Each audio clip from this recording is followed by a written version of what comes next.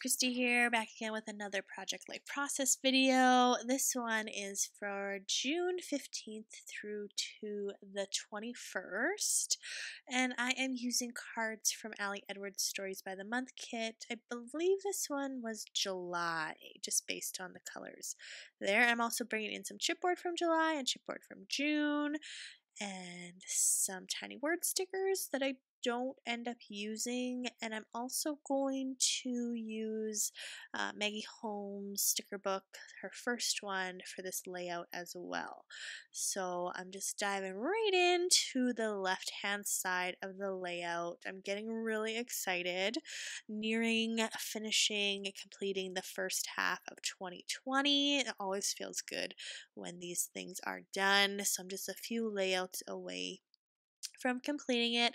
In this layout, I also had two inserts. I had two 4x6 portrait style photos that I adhered back to back and just used a 6x8 page protector fused down to hold those. And then I also, this week, I kind of went around and visited all my students. So that's what the photos are of. And then I gifted them with a little yearbook. So I have copies of the yearbook as well. And the color of the yearbook is yellow, so it really tied in nicely to this layout. I love the florals on these cards, and I just kept it really simple and stuck with the Stories by the Month kit for this layout. You'll see that I am pulling out some labels from my stash. I really do need to cut more labels. I know it doesn't really seem like it since I have so many, but most of the ones I have left just I don't know, the colors aren't right, or I just don't reach for them. But in this little layout, I grabbed some pink, yellow, and kind of a teal turquoisey color just based on the title card there. So I added some chipboard. The one says "So darn fun," and that's on a photo of Nora and her little friend up in a tree. And then I also added a pink one that says "Life Right Now," and that's with Nora with her friend, and there's a deer in the back. We went to a bird sanctuary, and there was a deer there, so I love that photo. It's just so cute. So I end up doing a switcheroo there with those two 4x6 photos, just thinking about the label placement and the embellishments and just kind of the balance of things.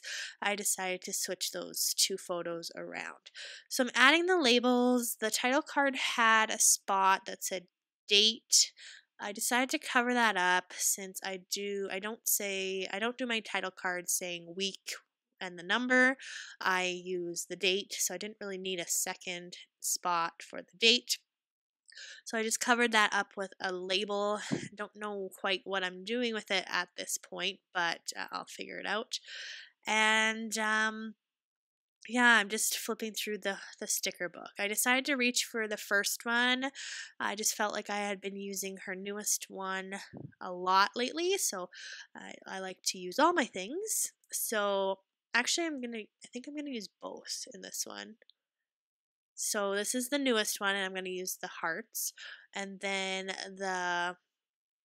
I'm gonna use some script font, black script font for from the other one. So I'm just grabbing some hearts, just picking ones that match. I pick a pink one and a dark blue one just to kind of match the color that's on the card next to it.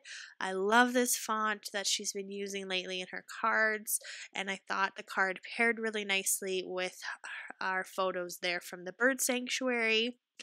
The other photos there, I have a picture of a troll, like a retro troll, the original.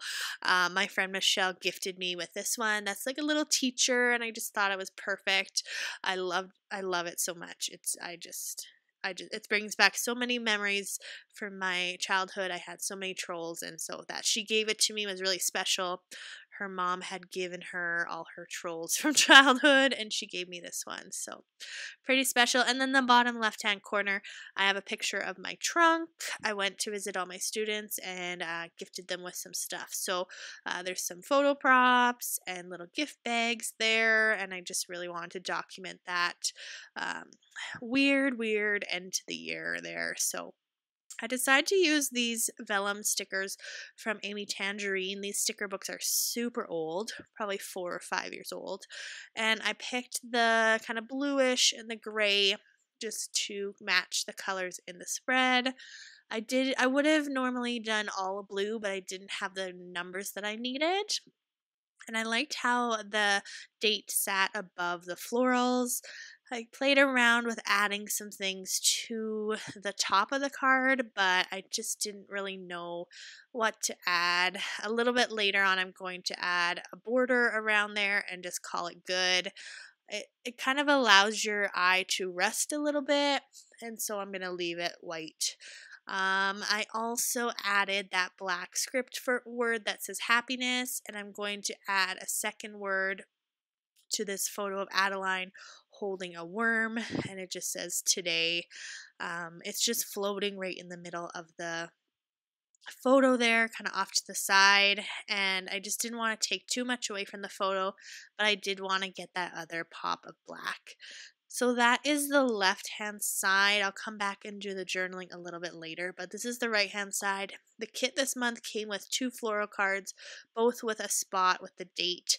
I knew I wanted the floral, but obviously didn't want the date repeated, so I took another card from the kit and trimmed it just to act as a little border at the bottom to cover that date spot.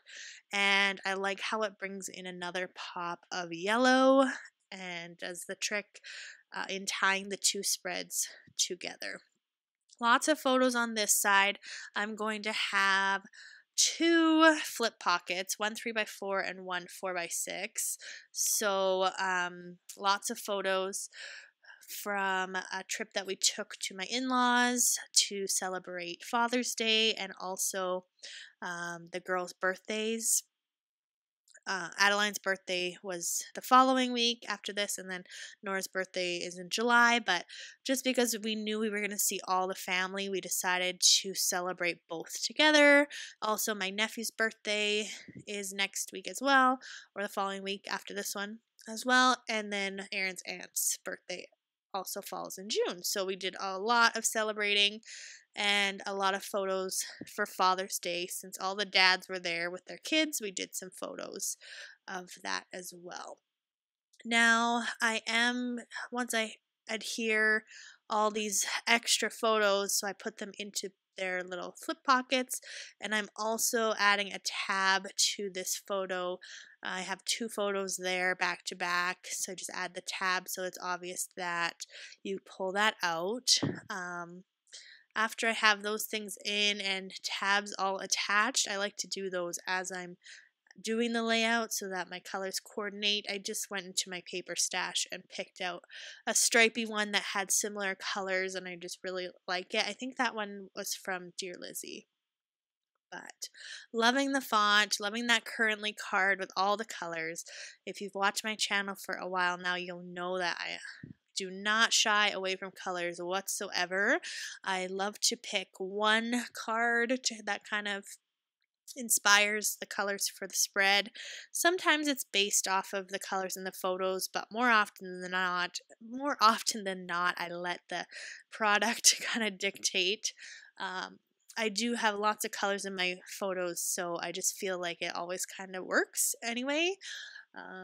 It makes it a little bit more interesting to the eye. So after I add those tabs in there, I'm going to go through the chipboard again, and I apologize that the bottom part of my spread there isn't really visible, but this large chipboard piece that's kind of off-white says Outside Adventures, Making It Happen and Giving Thanks for the Experience, and I'm adding that one at the bottom on a picture of the kids on a slip and slide.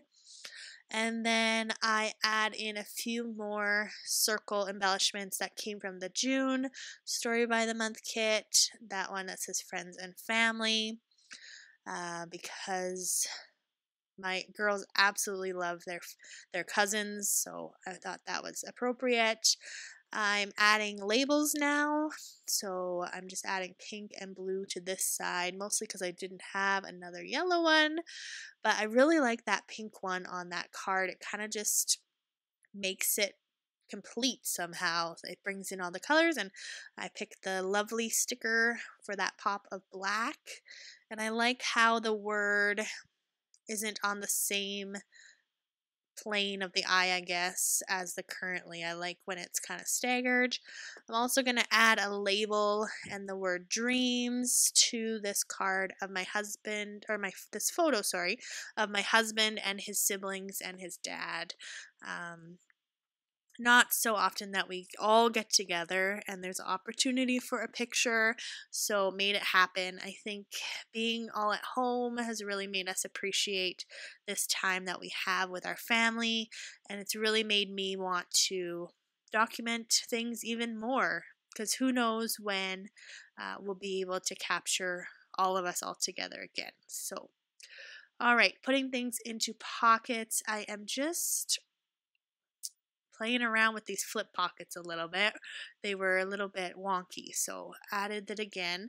I will leave a link for the flip pockets in the description below. You can make your own with washi tape. I just really like that the cards and photos are in the plastic and protected, so I always reach for those. I've used so many, I need to get more. But now I'm just looking at things side by side and deciding that we need another label. So because on the left hand side I had lots of labels with embellishments but still had room for journaling, whereas on this side of the layout I use the labels as kind of a resting spot for the script words. So I wanted to do some journaling on a label. And I'm going to bring another chipboard and another sticker from the sticker book to embellish that label. I think I've spoken about all the photos. It was a really busy week. Lots going on, lots of emotions, especially seeing my students again. Hadn't seen them at this point for almost, over 3 months in person. It was a really interesting experience visiting them at their homes. I have never done that before, so it was really cool to see where they live and kind of what they've been up to, and taking some photos with them and that sort of thing. It was really kind of the highlight of the year for sure. So just finishing up my journaling, and I love the colors in this layout. I'm just going to give you a really quick peek. I love the pop of black. I'm still not sold on that empty white space there at the top of the title card, but if you have any ideas for what I can put up there, let me know. Maybe some washi or some stitching or something. I don't know. Maybe I'll just leave it. I don't know. But I just love the florals. I wish there were more of those. And I love the font that she's using. So lots and lots of flipping and pulling out on this layout. Hope it inspired you to do some creating and take more photos of your family. We'll see you next time. Thanks so much for watching. Bye.